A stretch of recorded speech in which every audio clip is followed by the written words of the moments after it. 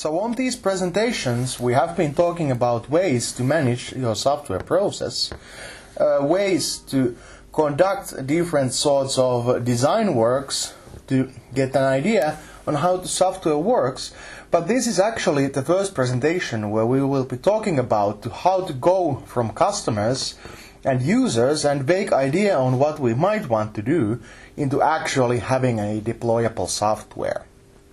So on this presentation we will be talking about requirements analysis or gathering requirements, meaning that we will be taking the first step from customers and users to requirements which list what the system should be doing and how it should be functioning. So the first activity, of course, is to understand what the requirement is. The requirement is a condition or functionality that the system must meet or implement to be useful or at least functional in the tasks it's been designed for and give a purpose for the software's existence. So basically there's functional and non-functional requirements. The functional requirements are something that system has to do.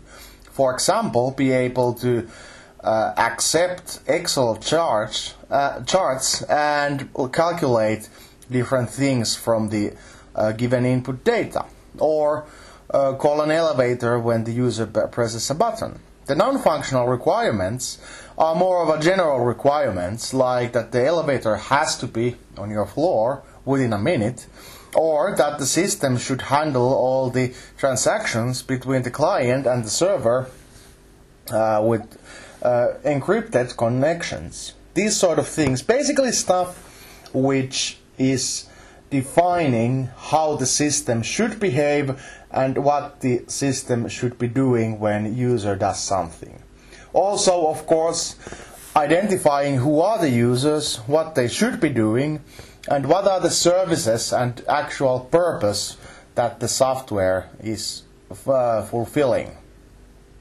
Okay, so on the terminology, the discovering of the client's requirements or needs is called requirements elicitation or requirements capture, if we want to use more common language term. And basically this is more or less conducting interviews and surveys with the clients and potential customers or target audiences to understand how and why we need to have the system, what is something that could sell to our customer base, or get an idea what our customer base will be. Of course, since we will be talking about a large number of people, we might also be having a huge number of different requirements or needs, or overlapping needs, or conflicting needs. For example, we could say that one user group wants the background to be green and the other one wants the background to be red. So what we actually need to do is create a requirement that says that the background color can be changed. So this is what the requirements analysis does. We take all the collected or captured requirements and then do an analysis work to get a list of ideas or requirements, functional and non-functional, to be able to design and later implement the software. So, how do we then collect the requirements? This is just a list of typical examples on how the requirements collection can be done. For example, stakeholder interviews. We know kinda who our customers will be, who are the target audiences, or we can interview the company we are doing the software. So we can interview the stakeholders. We can have joint sessions with the stakeholders, meaning that we can have a workshop or a design meeting where we draft the system or the system user interface, for example, to get an idea on what the stakeholders and users and other people who have interest in our software will want. Of course, the requirements list may be part of the contract. For example, if government orders a software from our company, they may include a list of things that the system has to be able to do, So of course, these are the requirements that we at least have to be able to complete successfully in order to actually get the money from the government. Actually, there's one live example in Finland where the national police declined a contract from one company which failed to meet the contractual requirements in a sane amount of time. Of course, other ways of doing the requirements analysis and elicitation are, for example, prototypes and the prototypes are especially important in some cases because people are much more efficient at giving feedback on something they have seen or tried out instead of telling what they actually want. Also, this leads to use cases and later to the requirement specification document. But basically, these are all the different things that happen when we are eliciting requirements and doing an analysis to weed out the impossible requirements, the duplicate requirements, or conflicting requirements. So, why do we need to do analysis? Why cannot we just trust our customer? Well, the same thing goes the other way around. Why the customer can't always trust the software company? Well, we are working with people, so we can say that users do not understand what they want. We also know that users do not commit to the written requirements, meaning that they might say something or approve something, but then want something else.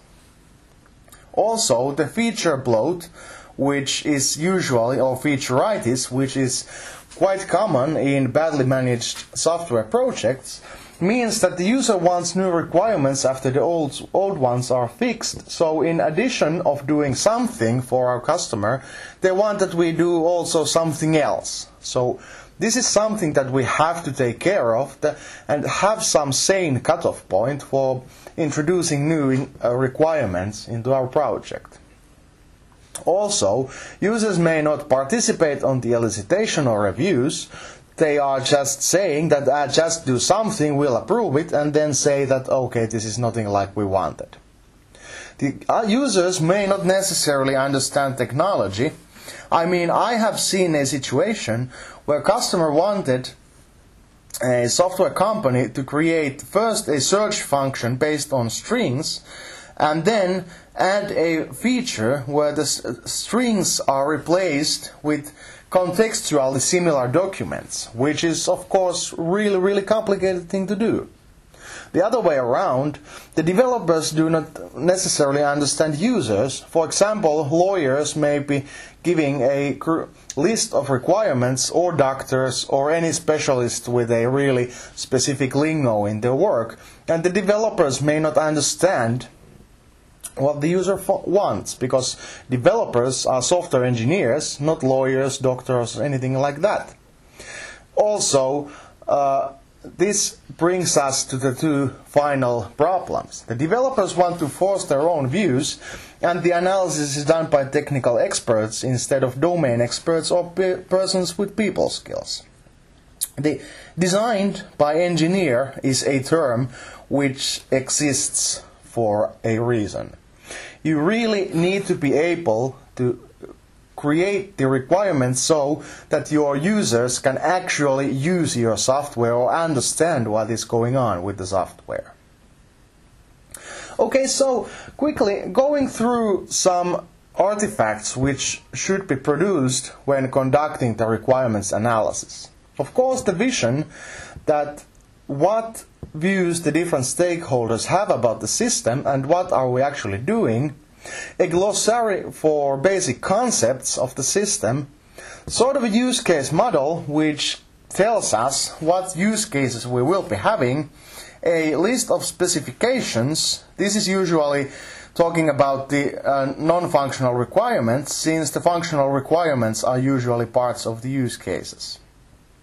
Also, in addition, all the needed prototypes and sketches about different aspects of the system to get a good idea on what we actually need to be doing. This is important since the requirements are nothing more and nothing less than a list of things that the system should be able to do, and on our next step we will be creating an analytical architecture, our first concept of the system based on these collected requirements.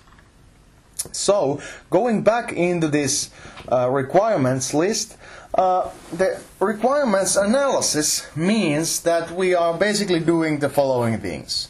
We list the requirements candidates, do the specification of the environment we need to have for the system to function, gather and describe the functional requirements and non-functional requirements, do requirements analysis to see that there's no overlap or conflicts in our requirements, and define our use cases. So basically, what is a good list of doing work in requirements gathering phase is something like this. List all properties required from the system. List may include wishes and ideas that will probably not be implemented, since they are supplementary requirements which may be done if there's time, money or other incentive to actually complete them. But we can also always drop out things. We have to have the stakeholder needs, we have to define the system features. We have to have the software requirements done, and in addition to all these things that would be nice, it would also be good to have a status of the property. Is it proposed or accepted? Do we have a budget for it? How much this requirement will cost? Is this a priority requirement? Is this required by our contract? And risk evaluation, which means that how difficult or how critical this requirement is to implement, since some requirements may be so important that the entire contract is in peril if the one requirement fails to be implemented. So, overall, these are the this is the quick representation of how to collect requirements, starting with customers and ending up with a list of things that we need to do so that we can actually create an analytical architecture and the UML designs so that we can actually start doing the development work.